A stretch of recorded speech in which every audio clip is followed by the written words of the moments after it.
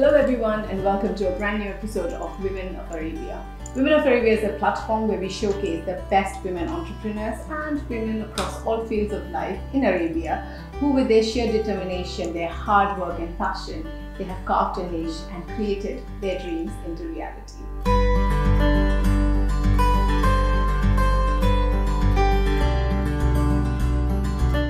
And today, in conversation with us is the founder and CEO of MENA Speakers, Saana Azzam. Thank you for having me. Welcome to Women of Arabia, Saana. Thank you. Being someone from the public speaking or MCing background, obviously everyone in UAE, almost on the Gulf region, know what MENA Speakers is all about. The MENA region know what MENA Speakers is all about. But just for the very few who don't really know, what exactly is MENA Speakers? Sure. So MENA Speakers is the leading speakers bureau in the region. We represent over 200 experts, top talents, presenters, speakers that go out to conferences and do, share knowledge with their audiences. Okay. Yeah, so to give you an example, we have speakers that cover economics, motivational speakers, leadership speakers, and they go and educate, engage, and empower their audiences. Wow. And what actually, compelled you, or what was the whole reason behind MENA Speakers and the birth of MENA Speakers? So if we can just go back, have you always been into public speaking, and have you been a very, very outgoing child? And have you? I wouldn't say so. So I'm the youngest child of 8. Being the youngest child of 8, you have to speak up to be heard. So this is for sure, or else you won't get fed. No, I'm joking. But you won't be noticed. You won't get. So you really need to claim your space in that. So I think this is kind of where it started. Girls, boys, mixed. A healthy mix. So 3 boys, 5 girls. Okay. Yeah, and then mom and dad. So we're 10. We're almost a football team. Just one shot. Right. So that in itself is where you really learn how to speak up and kind of claim your space, right? I think very few people are kind of born saying, I want to be a speaker. Right. You have some that can claim they want to be lawyers. My brother wanted to be a doctor early on in life. Okay. My sister wanted to be a lawyer very early on in life. And I was just very not clear on what I wanted to do. I knew I wanted to do something fun, where I could travel, where I could be financially independent, and something with an impact. So that took me on a bit of a journey. So I studied economics. Okay. I have a master's in economics. So you grew up in, where did you grow up in? In Sweden. In Sweden. You speak the language very well. Yeah. So it's a big Arab family in Sweden. Okay. Yeah, and that's where you started and you studied. And did you, because many times I am a mother of a teenager, and I know that as we grow up, like you said, very few of them know exactly what they want and their vision to be. But most of us, we just waddle through life, right? We just don't know exactly what we want to be. Yeah. How did you find your passion into this? Great. And I think this is an incredibly important message here. You don't have to know exactly what you want to be.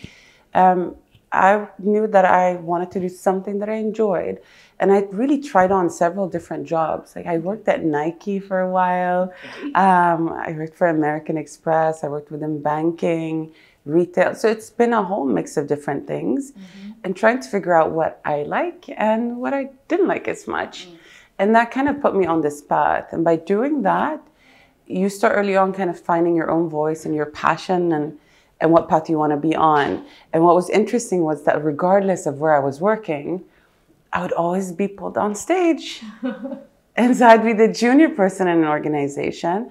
And, my managers at the time would be like, well, you go and speak. I'm like, no, I don't want to. No, you go.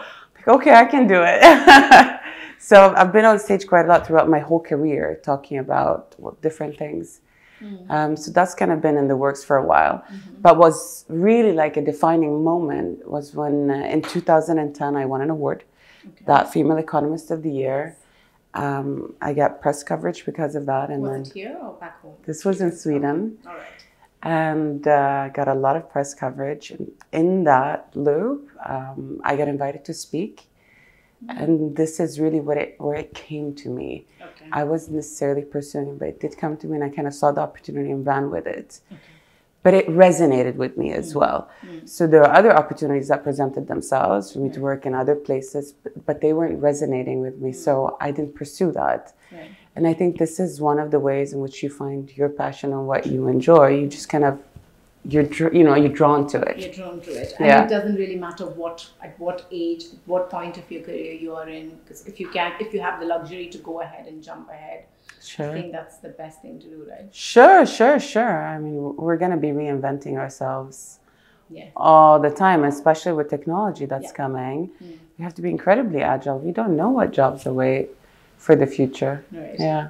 And so did you come to UAE with this vision, or what made you come to UAE? How long back was that? This was about 8 years ago. Okay. So I was working as a professional speaker prior, actually. Oh, okay.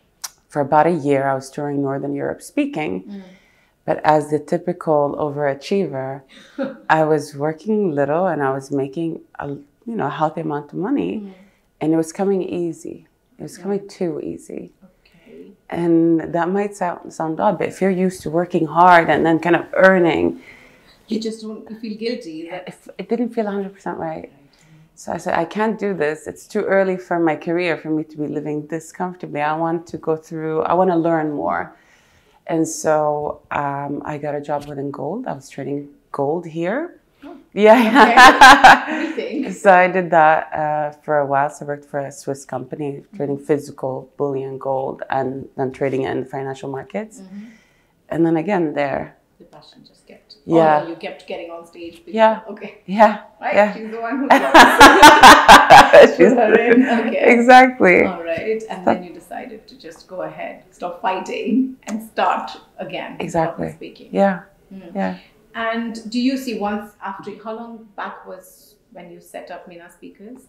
3 years ago. Okay. Yeah. All right. And within the past 3 years, because you do represent a lot of speakers, like you said, motivational speakers, MCs, how do you see has the shift been, the interest in the market been for the speakers and events in general? Great. So if we look on the global arena, the diversity of thought, most of the speaker agencies around the world, they're really representing or majorly representing white males. Oh, okay. I thought you were going to say 1 or 2 people. No. As directors. Yeah, so if we look at the demographics, you will see a majority of the voices that are up on stage around the world. That is the case. And nothing wrong with that demographics. God bless them. However, I think that there has to be a diversity of thought. And this was really my core and root cause for doing all of this. Because I would like to see more Arab speakers, more Asian speakers, males, females, all types of personalities up on stage sharing knowledge, because knowledge doesn't belong to one type of demographic. It belongs to all of us. And so it's important for people in the audience, for teenagers, for children, to see that type of role models and to show them that you can also be a thought leader, you can also be an expert, you can be a person that shares knowledge on stage. True. Because even in the advertisement world, the first preference is always the white male. Yeah. The voice, you don't even see them, that's what you want. And has it been hard trying to break that mold here in the region when you tried? I think starting your own business in any capacity is hard. It's a lot of hard work, and making it successful is incredibly hard. The odds are not on your side. Yeah. If you read different studies, what are they saying? 80-90% of all startups fail between 80 to 90% is within the first 6 months. Oh, I've heard 3 years, I've heard 5 years, so whatever that may be, but their odds are not in your favor, let's put it this way. And so, no, it hasn't been easy. How do you power through? I mean, I know, because any business to start, it's really difficult. And there are times it's easier to give up. Yeah? Yeah, it is. Yeah, the truth is that there are days where I have been just crying and wondering why I'm doing what I'm doing. Why put ourselves? Yeah, because you're trying to figure stuff out and things are not moving in your favor, and then you're looking at cash flow and things are a bit tight and all of that. And so, yeah, there have definitely been moments of, I've been tested, let's put it this way. But I also am doing something that is so true to my core. And I feel like I'm of service for something so much greater than myself. And that makes it so much easier for me to wake up 7 days a week and power through. And when I'm feeling not so great because of whatever that's happened, I think about the impact that we will have. And sometimes I have to go back to in my inbox, I have a bunch of emails that I've received that are like thank you notes and all of that. So I'll go back and I'll read those. And I'll be like, okay. This is why I'm doing this for. Yeah. This is why I'm powering through, right? Yeah. Because sometimes you do feel like, why are we doing this, right? Yeah. Other times, is it the inner voices or it's the outside voices, mainly? Well, entrepreneurship tests your whole skill set. And so especially if you're a single entrepreneur, so I didn't have anybody with me in the beginning. And what was clear is because you need to be sales, marketing, accounting, finance, driver,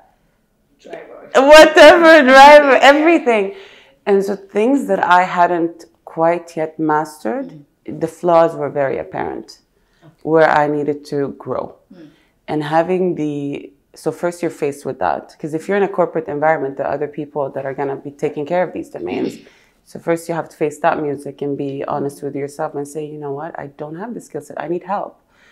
And then acquiring that knowledge and asking for help from people. And the beauty is I've been so supported. I've received so much support from lawyers, accountants, friends, sales, you name it. But it's facing that first reaction of, uh-oh. Exactly. And when you come to a new country, you've been here, 8 years now? Yeah. And when you come, you managed to establish a network of friends and support system before you jump into, right? Plunge the whole thing. And do you think that's important as women? Because I was having this interview the other day where my friend was telling me, he was telling me that as women, we have a problem in asking for help. Mostly, we do have a problem. We're afraid to be judged. Yeah. And have you ever felt that, come across that at times? Like, I have a problem asking favors or help from people close to me. Can't do that. Strangers? No. Interesting. Wonderful that you mentioned this. So there's a lot of science around this, and there is research on how to do it. And like I told you, I've been incredibly interested in communication early on. So what actually triggered all of this, that made me very interested in understanding the dynamics of humans and how to communicate effectively, was actually when I was working at a bank. So one of my first part-time jobs as a student, I used to wake up at 4 a.m. in the morning and work for an equity trading desk. So I was only female, absolutely only female, youngest, and the only non-Swedish person. Right? And that was completely fine. I was welcome to the team to do the job, but I wasn't really getting recognized. We all sit on these different biases, right? And so it became important for me to be noticed and not only recognized for the job I was doing, but also for the person that I am, that you are, as a colleague. And so this is where I started trying to decipher, how do I build relationships? How do I build rapport? How do I ask for help? Right. And so it came from a very practical experimentation to then moving on to researching this, studying this, understanding what actually happens. And so there's something called the Franklin effect from Benjamin Franklin. And when you ask people for help, the psychological impact is actually that you're almost gifting them with, please give me your expert advice because I trust you. And so that person is more likely to help you in the future, in that moment and in the future. So it's net a positive effect to actually ask for help, ask for advice. Yeah. Interesting you say that. It's always difficult to break that mold, right? Because you're so accustomed not to ask. Sure. And then as a woman, again, like I said, I don't know if it could be the same for men too. I'm generalizing here by saying, I don't know. It could be the same for men too, but I think we take it a bit more to heart as women. Have you felt that? studies have you come across? I haven't read any studies that talk about women not being able to ask for help per se. For example, when they negotiate, if they start a negotiation, it will be perceived negatively. Right? Yeah. So again, there are techniques to address all of these issues. You mentioned two things. One is asking friends and family for help. Yeah. And you're right, it's a trickier dynamic. So an example of something you could say is remind them of something you've done to them before. So remember when I helped you with dinner last week? Right. Well, I was wondering if you could help me with my essay today or whatever it may be. So doing that becomes almost like a quid pro quo situation, but reminding them there's been an energy exchange, it makes conversation easier. Right? And then when it comes to negotiation, let's say you're entering that space and you know there are biases. And this is what we're talking about. There are biases in humans, and we need to address that so that they don't stand in the way for moving forward. Yeah, beautiful. So in a negotiation, you can go in and say, I recognize, and I'm sure you've also read the research, that when a woman negotiates, it's going to be perceived negatively. But you and I, we're better than this. One tip and trick. So let us part that aside and let's have a mature conversation, right? Right. So which manager is not gonna, acknowledge that? Consider it and acknowledge it. Yeah. You're right. Yeah. Because you're talking about the elephant in the room and you're talking about the biases, and now you're kind of identifying it and you're saying it's here. Let's put it here, and now let's discuss. Right. Yeah. And then when in your career, while you were working or being with MENA Speakers and heading it, have you ever come across situations where you've not been taken just for the same reason, when you try to communicate and the other side just because you're of the opposite gender? Have you ever had any of those issues? Or Sure. How do you address that? Sure. Anybody that tells you as a woman in their career who hasn't, surely they have. They might have just not paid attention to it. Yes, living in their own bubble, for sure. Yeah. No, absolutely, it's happened. And I've worked internationally. I've worked very much in male-dominated sectors. And this is partly the reason why I developed strategies to address these biases. And many times, my counterparty, whoever that may be, is not aware that they're doing what they're doing. Is not aware that they're minimizing, is not aware that they're setting me aside, is not aware. So all of these things. Sure. Yeah, it has happened for sure. And from all the aspects that you do in MENA Speakers, what's the one which you're most passionate about? Is it coaching? Is it public speaking? Classes, of course, training, communication training? I love it all. I love it all. The one thing, what gives you maximum satisfaction at the end of the day? It's your baby, of course. Yeah, I love it all, and I've constructed it in a way. So I'm doing everything that I love. Yes. Right? And this is the blessing of being a business owner. You decide on the strategies that call you. Now, the biggest euphoria and my biggest joy, it really comes from that moment when things shift, when things transform in an individual. And I've seen that happen when I'm coaching clients, and this is where I see it up front, and you know it. It just happened. Or on stage, where the speaker said something, and you kind of feel the goosebumps. Yeah. Yeah, the aha moment, the goosebumps, the ripple effect. And you feel it. Yeah. And people go, oh, and I know something happened. And those are the moments that are really one of the core reasons to why we wake up every day and do what we're doing. And so far you've had representations here in UAE. Are you doing something similar outside UAE? You are. Oh, yes. Okay. Where exactly are you being spread your wings to? Right. So we represent speakers from the whole Middle East, MENA, Middle East, North Africa. And then the speaking engagements that we've had has reached Norway, US. Wow. Yay. We've been in Europe, so Germany, Portugal, North Africa, the whole region. We've been in Asia. So it's really stretched, and every year we kind of enter new countries. That's very thrilling for us. Right. And when you started, did you think that you would get here? Was it there in your vision? Because you did the whole thing by yourself. Yep. From my kitchen. Kitchen. Yep. And did you even envision I'm sure you had your dreams and your goals and aspirations, but did you think you would get here? Were you very clear from the beginning? So I would like to say yes. However, there is proof that I wasn't really thinking that far.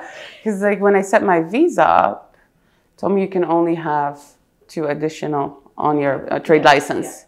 So 2 additional staff. So that means in my thinking, I didn't really see us expanding. I didn't really see us.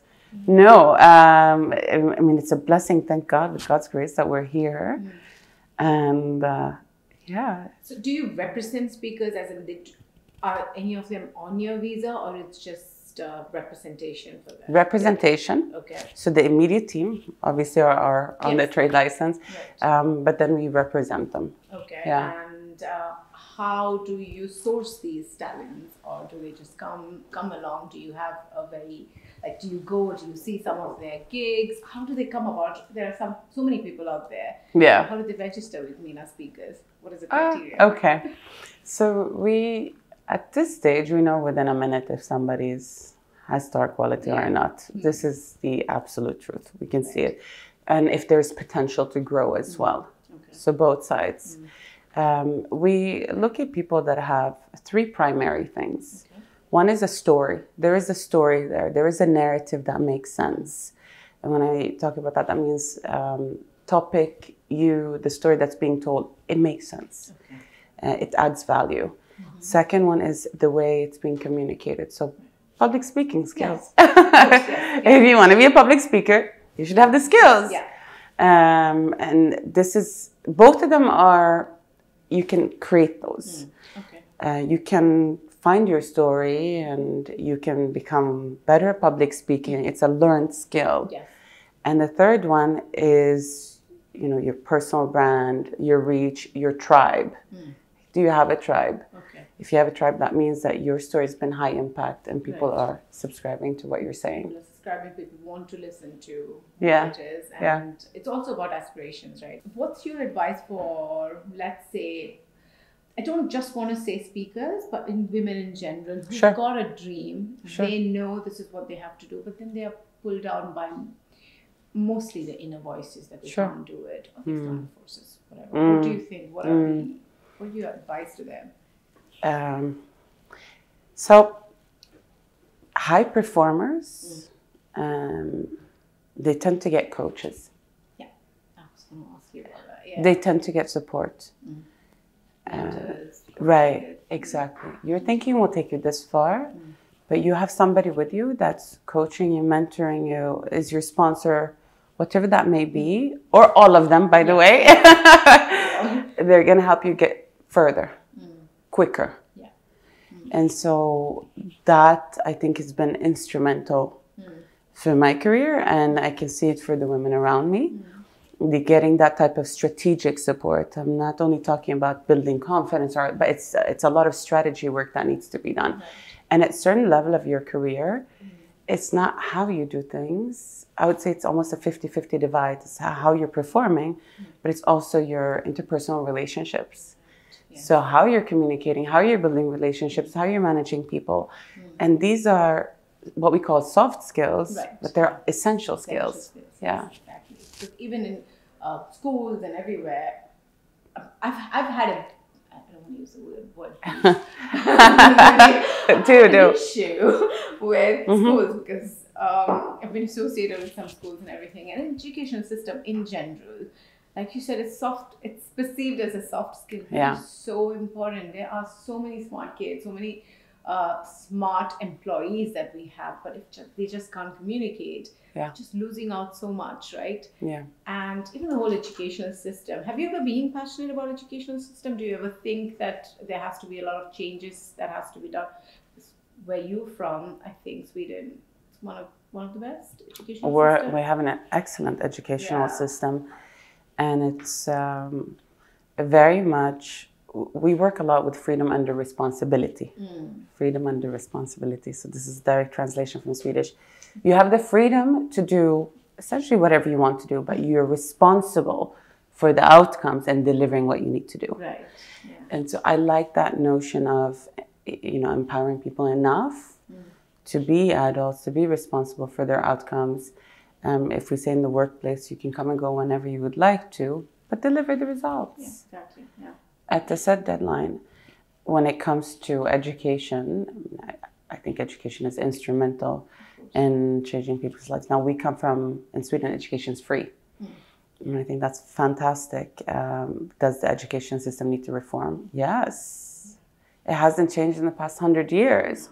What's great is that you have organizations, you have like the Khan Academy and Guru that are changing the way we're learning. And I know the Ministry of Education here has done a phenomenal job, pushing the envelope in the region and kind of incorporating different methods and modes of learning. Yes. Yeah, they do. But then all these things should start young, right? Do you believe in that? As young as possible, the communication skills, the right for kids to be able to speak up when and without being judged, without being put down, because that's something which still happens traditional educational system, where they don't have the right to voice their opinions most of the times, which causes a huge impact on the child and their growth and them to go forward. It does, right? Sure. So even when I was at university, I took a weekend course in communication. So I think it's such a key skill. I keep calling it skill because it is a skill that you can learn, and reasonably it should be incorporated earlier on. We would benefit being able to not only communicate, with an audience, but with another human. Yes. Being able to express yourself fully, and then giving people the tools to be able to express feelings, sentiment, situations.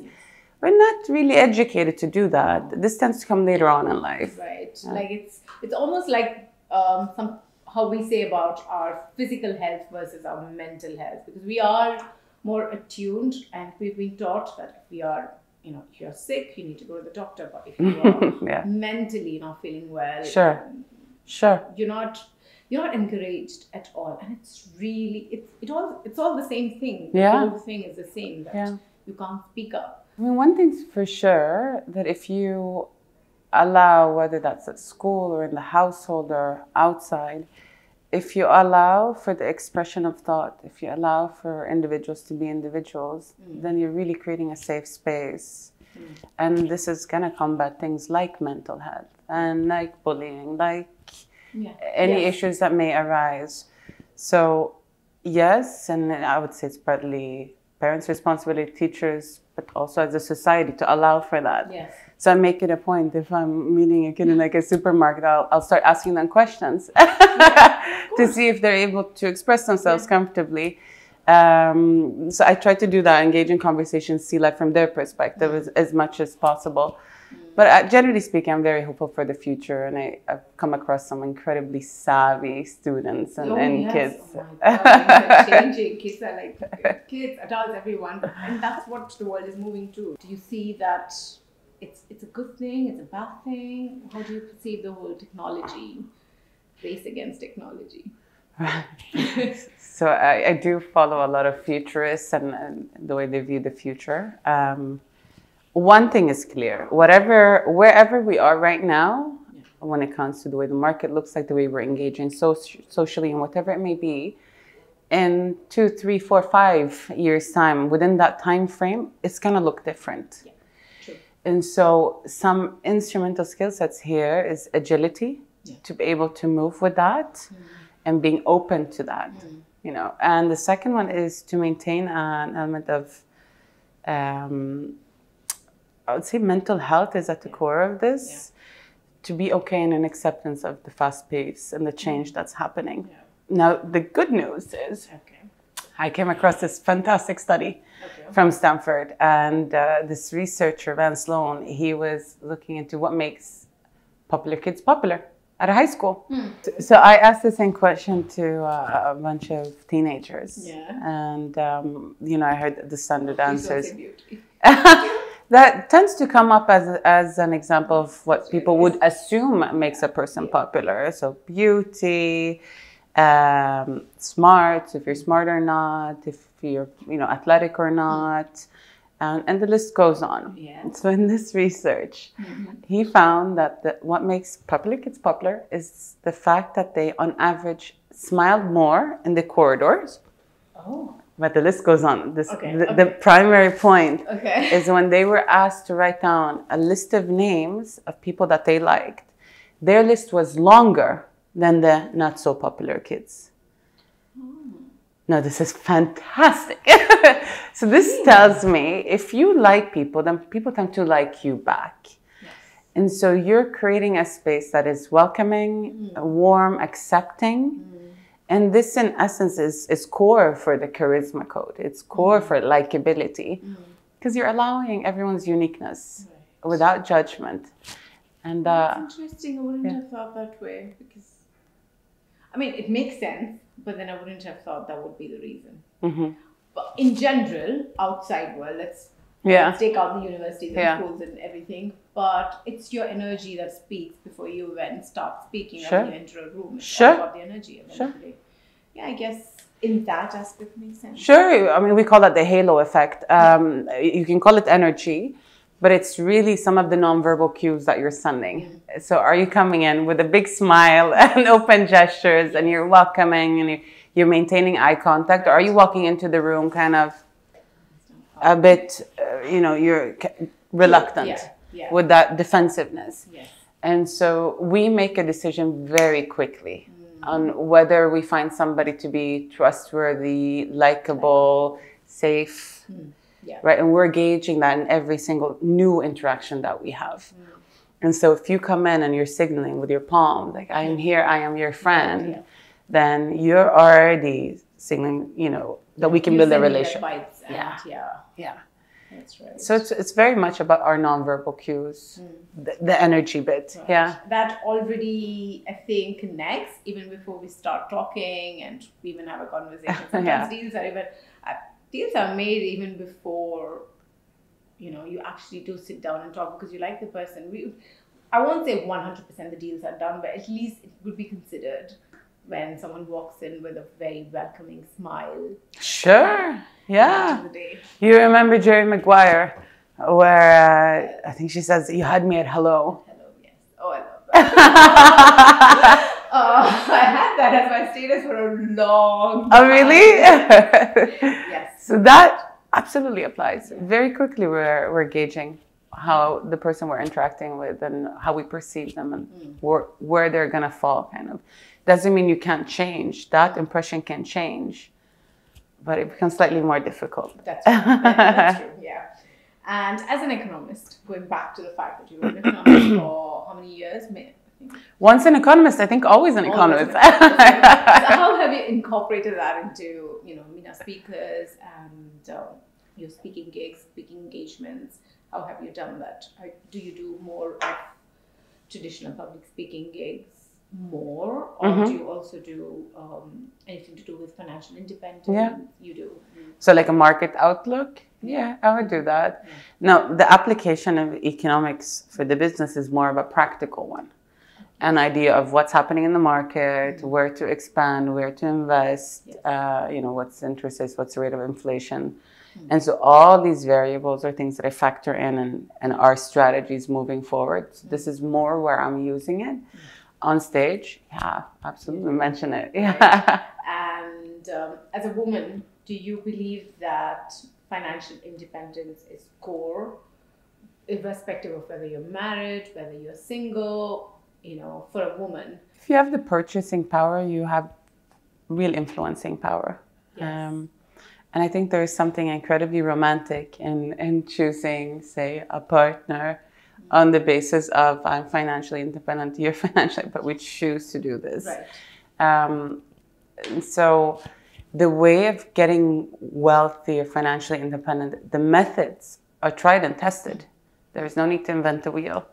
And they're quite standardized and what needs to be done. Yes, invest in stocks, invest in property, invest in businesses, do something that yields a return. So that whole process is pretty done, and all you need to do is really, it's a plug and play. Right, look for the avenues and just do it. Yeah. Irrespective of whether you're like my mom, she's been a homemaker all her life. Yeah. At the end of the day, she's made some very wise financial decisions. She's made some investments here and there. So you don't really have to be the earning factor Yeah. of the family. No. Yeah, but as a woman, you do have the power. Eventually, it's always nice to stand on your own, right, as a woman. So what next for MENA Speakers? Right. So we want to have more great speakers on our books, and we want to keep working with fantastic clients. Okay. We're expanding. Uh-huh. Yes. And when you say we're expanding, again, is it how many team members do you have, and how do you function in the different countries? So we're expanding from the sense that we're expanding regionally, opening up another regional office. Yay! It's big. You know, when you're a business owner, and I know this might sound crazy, but just small stuff. You know, when you go from idea in your mind to printing marketing collateral, it just feels big. You're like, wow, this is happening. Yeah, so even talking about expanding to a new office, and we're going digital as well. So those are the two avenues that we're going. And digital means you will have people just come into your platform and they can get coaching. Is that what digital means? We mean that we're creating a marketplace. It's already created. It's called Know Who Market, where speakers, prospective speakers, aspiring speakers can register themselves.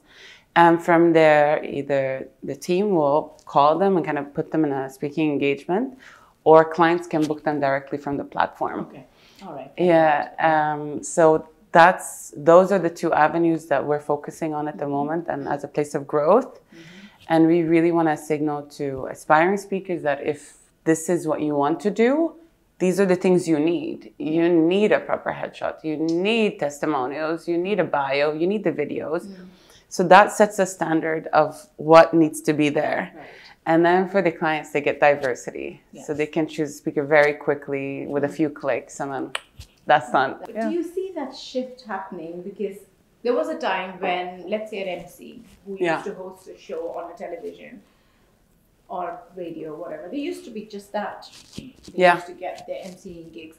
But suddenly now, everyone is moving into is that the next natural progression for a speaker? Not a speaker, for an MC, for instance. Sure. Do you think that's the only natural progression?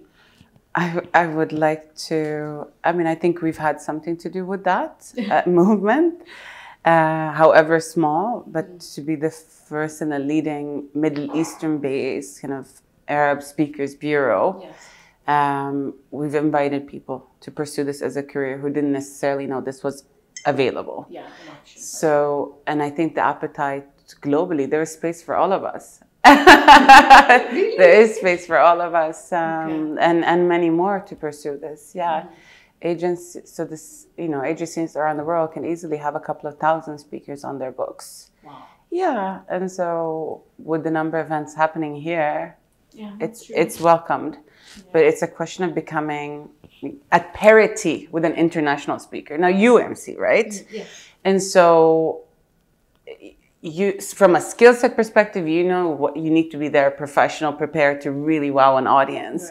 And then before, if a client's going to choose you, you need to have your set of things, like the testimonials and the things mentioned, the videos, headshots, all of that needs to be in place. So now you're entering space where you're at parity with the international speakers.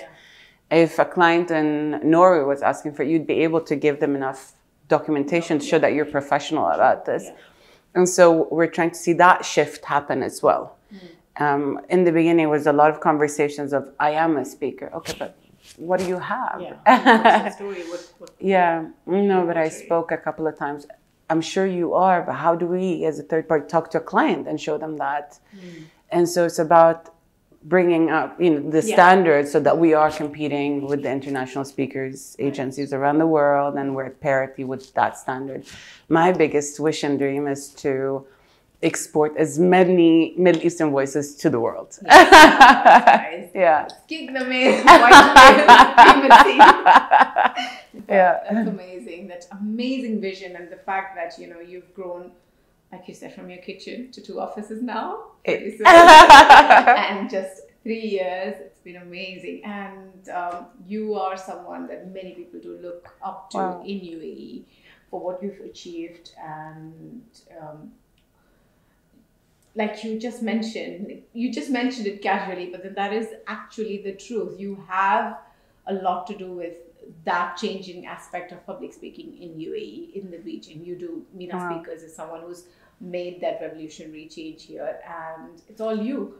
And it's been an absolute pleasure having you here Thank with you for us having me. Arabia and bringing your story to the world. So that was Saana Azzam, and she is the founder and CEO of the leading speaking agency, MENA Speakers in the region. So follow her. How do they follow you on Instagram? Yes, very much so. So follow her. She's very inspirational. She's got a great story to say, and be inspired. Thank you. Thank you.